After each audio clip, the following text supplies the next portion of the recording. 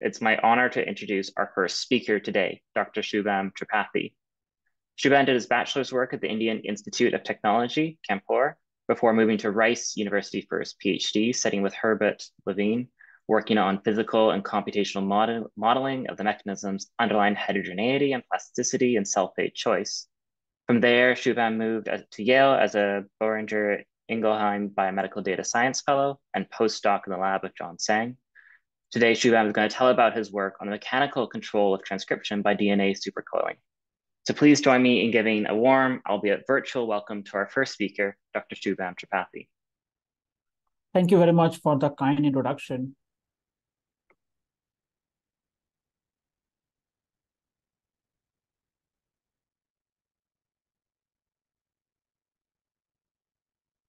Hi, everyone. So today I will be talking about work that I started during towards the end of my PhD and that I am currently continuing, which is focused on a different kind of mechanism that can control transcription, which is based on the mechanical properties of the genome. So we are all very familiar with the different steps that are involved in transcription. So we have the initiation step wherein the RNA polymerase is recruited to the transcription start site. We have the elongation step wherein the RNA polymerase moves through the gene body, transcribing the gene. And finally, we have termination wherein the RNA polymerase, once it has finished transcribing, it falls off the genome. For a long time, there has been a lot of interest in whether there is a correlation between the rate of the first step and the rate of the second step. That is, does the rate of RNA movement on the genome actually depend on the rate at which the RNA polymerase is recruited to the transcription start site? And the reason this has been an interesting problem is because when people looked at the transcription elongation by single RNA polymerases in vitro, they saw that transcription by a single RNA polymerase is very bumpy, and the RNA polymerase moves with multiple pauses and arrests. However, when you look at transcription in vivo in both prokaryotes and eukaryotes, we see that RNA polymerases actually move at a pretty fast rate without a lot of bumps. So one hypothesis that was proposed to explain this is based on physical push between RNA polymerases. So the idea is that when you have a single RNA polymerase transcribing, it moves with a lot of pauses.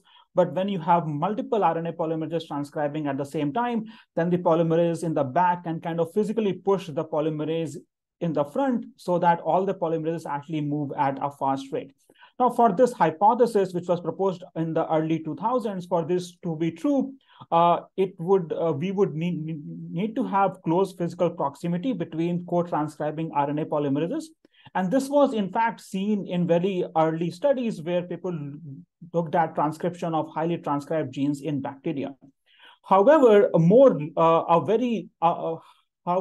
more recent studies that are carried out with higher resolution, we actually see that even in the case of strongly induced genes, the RNA polymerases are not in close physical proximity, which kind of rules out this physical push kind of mechanism.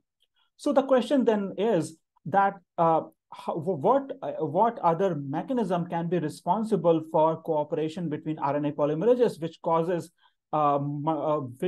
transcription in vivo to proceed at a fast rate without a lot of bumps. And even we can even go a step back and ask if there is, in fact, some sort of cooperation. So to understand this, we looked at a key property of transcription, which actually comes from the fact that the genomic DNA is double-stranded with the two strands helically wrapped around one another, and the RNA polymerase moves along one of the strands. Now, because of the helical structure of the DNA, the movement of RNA polymerase is not very different from kind of going on a helical roller coaster. So you can see here that as the cars move up and down this roller coaster, because of the helical form, the cars have to rotate around the helical axis of the roller coaster. And the same is true for the case of for the case of RNA polymerase.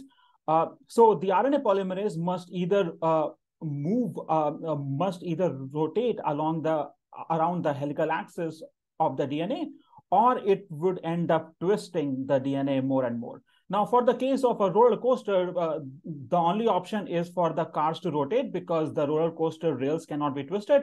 But in the case of transcription, since DNA is actually a semi-flexible polymer, it can be twisted, and the RNA polymerase thus can either rotate around the helical axis or it can twist the genomic DNA in order to keep moving forward. So the movement of RNA polymerase is actually dictated by the balance between whether it can twist the DNA or whether it can rotate around the helical axis. So we will first focus on twisting of the DNA. What I mean by twisting of the DNA is that, so in the case of relaxed DNA, we have 10.4 base pairs per helical turn. If you twist the DNA in one direction, which we call positive twist, then the DNA becomes overwound wherein the two strands are more tightly wound around one another, and you have less than 10.4 base pairs per turn. On the other hand, if you twist the DNA like in the opposite direction, then we call that as negative. And in that case, the DNA is underwound. So it's like the two strands are only very loosely wrapped around one another. And we have more than 10.4 base pairs per turn. And whenever the DNA is either overwound or it is underwound, that's called supercoiled DNA. So that's what I would mean whenever I say like supercoiling throughout this talk. So when an RNA polymerase is moving, it can twist the DNA, and the DNA downstream from the RNA polymerase is going to be positively twisted. So you have positive supercoiling here, and the DNA that is behind or upstream from the RNA polymerase would be twisted in the opposite direction. So we will have the negative supercoiling here. So if you just think of like twisting a rope, you would imagine that as you twist the rope more and more, it becomes harder and harder for you to twist. And the same thing happens when the RNA polymerase tries to twist the DNA. So when the DNA is twisted, it applies a restoring torque. And just like you would expect for any other string, and the restoring torque that is applied by the DNA increases as you twist the DNA more and more. And this twist response and how much torque is actually, how much of a restoring torque the DNA can apply has been studied in great detail, both using experiments and polymer physics. And it is well known how the restoring torque is going to vary. But the overall idea, irrespective of the detailed functional form, is that the restoring torque applied is going to increase as you twist the DNA more and more. So as you twist it more, it becomes harder to twist. The other factor which I mentioned is the ability of the RNA polymerase to rotate around the helical axis of the DNA. So note that it's not only the RNA polymerase that has to rotate, because the RNA polymerase is attached to the nascent RNA, which is being transcribed. The rotation of the RNA polymerase would also mean the rotation of the nascent RNA. And not only that, so for the case of prokaryotes, since translation happens at the same time, so you would have ribosomes bound to the nascent RNA, and they would also have to rotate. In the case of eukaryotes, you don't have translation, but then you have splicing and various and a lot of various other proteins that are bound to the transcription machinery. So they also have to rotate at the same time. The overall idea here is that as the RNA polymerase transcribes, the nascent RNA is going to grow longer and longer, and the whole complex is going to become more and more bulky. And the rotation of this bulky complex will be inhibited by the viscous drag that will act on the overall complex. So it will. I talked about earlier how it would become harder to twist as the RNA polymerase twists the DNA more and more. But it will also become harder for the RNA polymerase to rotate as it keeps moving forward because the nascent RNA keeps growing in length. So this intuitive idea of the balance between the ability of RNA polymerase to rotate and the ability of the RNA polymerase to twist the DNA can be put into a simple mathematical form wherein the motion of the RNA polymerase is dependent on a balance between its ability to twist the DNA and its ability to rotate around the helical axis of the DNA. The details of this equation are not very important, but I am happy to go into more detail if folks are interested. So based on this very simple formulation, which basically describes the intuitive picture that I just mentioned, we can look at the kinetics of how the RNA polymerase is going to move. So if we consider the case of a single RNA polymerase that is transcribing the DNA, then we would see that as expected, as the RNA polymerase moves, the nascent RNA grows in length and it becomes harder and harder to rotate. So the rotation rate of the RNA polymerase is going to decrease as it moves away from the transcription start site. As the rotation rate is decreasing, so in the beginning, the RNA polymerase is going to start twisting the DNA more and more, because in order to move it has to twist or rotate. So it starts to twist the DNA, but as it twists the DNA applies a restoring torque and it becomes harder and harder to twist. So as the RNA polymerase is moving forward, it becomes hard to rotate, it becomes hard to twist, because of which the velocity of the RNA polymerase is going to decrease as it moves away from the transcription start site, assuming that the DNA supercoiling or the DNA twist is not relaxed by some other mechanism. Now, that's the case for a single RNA polymerase that's transcribing. What happens for the case of multiple RNA polymerases that are transcribing at the same time? So we see a different behavior here. So this is the case when you only have a single RNA polymerase transcribing and the average velocity is pretty low. But now if I have other RNA polymerases that are recruited behind my RNA polymerase, then this RNA polymerase actually speeds up and its velocity almost increases by 2 to 3-fold. Now, this effect is very intuitive because you can imagine that, so this RNA polymerase, for example, is causing the negative twist in this part of the DNA and positive twist here, and this RNA polymerase is causing positive twist here and negative behind it. So the positive and the negative, that is the positive twist and the negative twist that is caused by adjacent RNA polymerase is going to cancel out, which is going to make it easier for the RNA polymerases to keep moving forward, because the twist that is being generated by adjacent RNA polymerase is being canceled out. And just to show that this effect of speed up of co-transcribing RNA polymerases is actually based on supercoiling. So we can see that the effect goes away when you take the supercoiling out of the picture. And this prediction from our model is consistent with the data seen in experimental studies. So in this study, they were looking at the rate of RNA polymerase movement in the case of bacteria. And they found that when you have multiple RNA polymerases transcribing at the same time, the RNA polymerases move at a faster rate. And this effect of difference between the two scenarios, one RNA polymerase and multiple RNA polymerase, it disappears when you have overexpression of topoisomerase, which is an enzyme that relaxes supercoiling and gets rid of the supercoiling dependent effect. So with this picture, now we can look at how does the transcription elongation rate, that is the RNA polymerase velocity, how is it going to depend on the rate of transcription initiation, which is the rate at which the RNA polymerases are being recruited. So we would predict that when the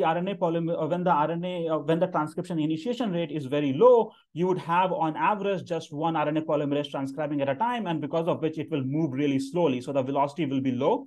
And the RNA polymerase moves in with a lot of bumps. So here is shown the velocity track of a single RNA polymerase. You see a lot of bumps, which is consistent with what is seen in earlier studies. However, as you increase the transcription initiation rate, because now you have multiple RNA polymerases that are transcribing at the same time, the supercoiling begins to get canceled out, and all the RNA polymerases actually speed up. So the average velocity goes up. And you can see the track for a single RNA polymerase that is pretty smooth. It's not as bumpy as you see here. And then finally, if you actually have too high of a transcription initiation rate, then you actually have the entire gene body covered with RNA polymerase, and you have a traffic jam kind of situation where your velocity again has to decrease.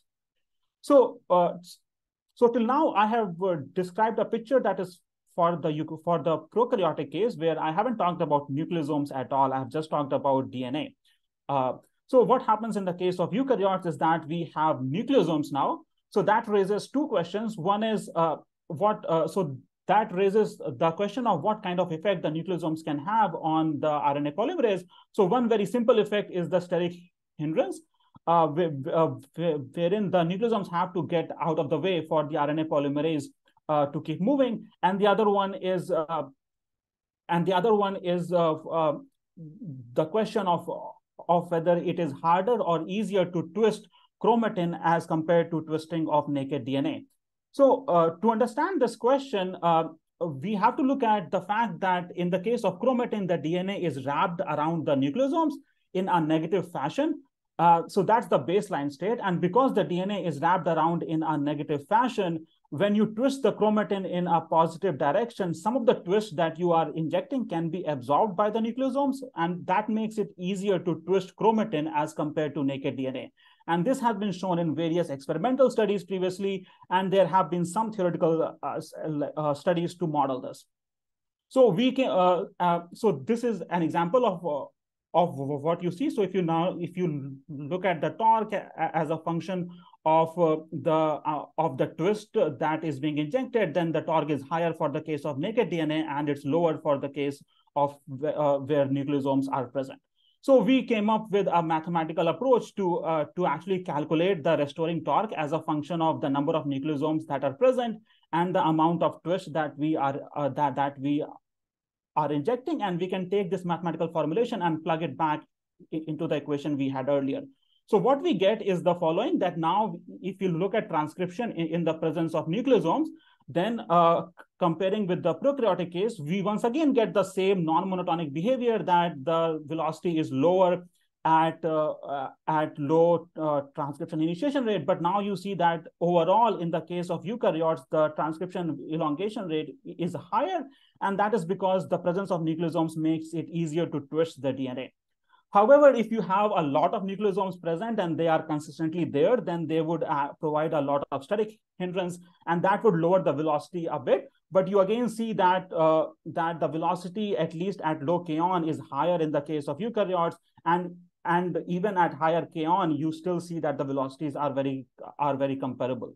So the overall point here is that both in the case of eukaryotes and prokaryotes, you have the chromatin supercoiling driving cooperation, which speeds up transcription. And it's not only that transcription. So it's not only that the dynamics of supercoiling can also change the bursting kinetics. So, for example, if you increase topoisomerase activity, our model would predict that with low rate of supercoiling relaxation, you would have a decrease in burst frequency. And if you overexpress topoisomerase, then you have increase in burst frequency. So our model would predict that the topoisomerase activity can actually change the statistics of RNA count in the cells, and it can change the gene expression noise. One other effect is the coupling between neighboring genes. So if you have genes in different orientations, so for example, if the genes are in tandem, then they are injecting opposite kind of supercoiling in the intermediate region. So that would cancel out, means that these genes would actually activate one another. However, if you have like divergent genes or convergent genes, then they are injecting the same kind of supercoiling, which adds up and overall slows down transcription, meaning that they would inhibit one another. So based on our mathematical model, we are actually able to predict the supercoiling over large regions of the genome as a function of the transcriptional state. So I have shown here one example for a segment in yeast, where we can predict the supercoiling for the control case, which is shown in red. And we can also see how the supercoiling is going to change when the gene expression is being perturbed, for example, via the overexpression of a particular gene. So our approach is a very powerful one for understanding how the supercoiling profile is dependent on the transcriptional state and how it responds to various perturbations. And finally, this actually has a lot of much wider implications because supercoiling has been implicated in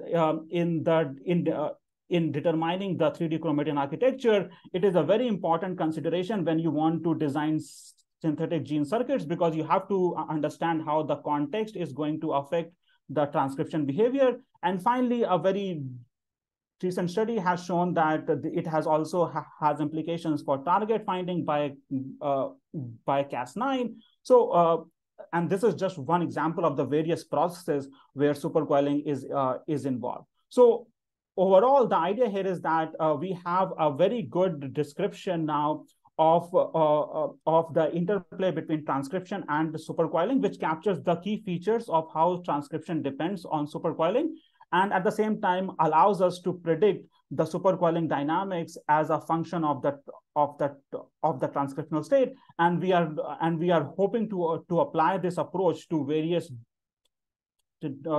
different contexts and try to see what kind of behaviors we can explain using this approach. So with that, I would like to thank all my co-authors on this study, especially Herbie and Jose, as well as Sumitab, as well as all the funding sources. Thank you very much. Thank you, Shubham. That was great. I'll remind people, if you have any questions, you can type in the Q&A or click the raise hand button. But I'll start off. So I was wondering, with your model of like initiation versus elongation rates in prokaryotes and eukaryotes, what are the implications for in metazoans where Pol2 will pause early in elongation before being released in productive elongation? What are the implications for pausing regulation with respect to downstream elongation rates? So there is at least one study that has actually implicated supercoiling in the pausing that you see close to the transcription start site. So the idea there is that as the RNA polymerase starts moving, it immediately injects some supercoiling, and it has to wait for the supercoiling to relax before it starts moving again. So that study implicated supercoiling directly in the pause of the RNA polymerase close to the transcription start site. Now, that's just one study, but if we consider that the pause is something that is intrinsic to the RNA polymerase, then the idea would be that the pause that the effect of supercoiling doesn't really start till the RNA polymerase has moved into the gene body and the transcription has actually started, because the pause is very close to the transcription start site. So you wouldn't expect a significantly strong supercoiling dependence in that context. Great. And I think Irene has a question, so I'll let her ask it herself. This was very cool, an area I don't know a lot about, so thank you. Something I know I've heard a number of talks about how there are actually different types of nucleosomes playing somewhat different roles in transcriptional regulation. Right. And I was wondering if you've incorporated actually the type of nucleosome into your model, and whether you think that different types of nucleosomes would actually have different effects on elongation rate. Yeah, so actually that's a great question. So a key factor in our model, which I didn't talk about in great detail, is the rate of binding and unbinding of nucleosomes, or how easy it is for certain nucleosomes to get out of the way of the RNA polymerase. And that depends on various different factors. So for example, it depends on the kind of histone modifications that are present on the nucleosomes. And it can also depend on the histone variants that are present inside the nucleosomes. So we are looking to incorporate, for example, so it is known that if you have histone acetylation, then it is easier for nucleosomes to get out of the way. And we can incorporate that into our model. And we can predict how the transcription kinetics are actually going to change for the case of different kinds of nucleosomes that are present. So the overall hypothesis is that if the nucleosomes are really good at getting out of the way, so that would increase your transcriptional rate.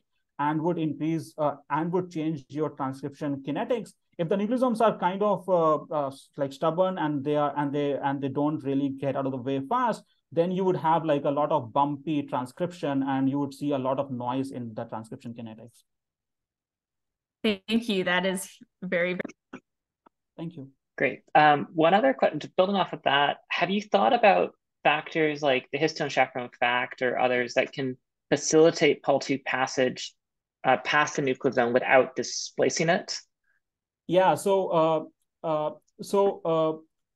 like the green plot that you see here, so that is for the scenario, for the extreme scenario of what you mentioned, is when the RNA polymerase can move through the nucleosome without the need for the nucleosome to get out, which is the case which can happen when you have certain kind of chaperones present. But also there are studies showing that the nucleosome doesn't have to completely unbind for the RNA polymerase to move through. So this green curve here would capture that scenario. Is that in that scenario you would see the strongest effect of the twist buffering by the nucleosomes because the static effect is not there at all.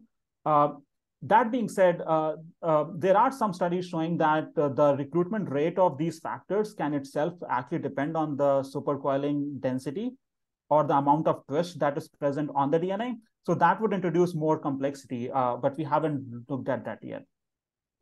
Great.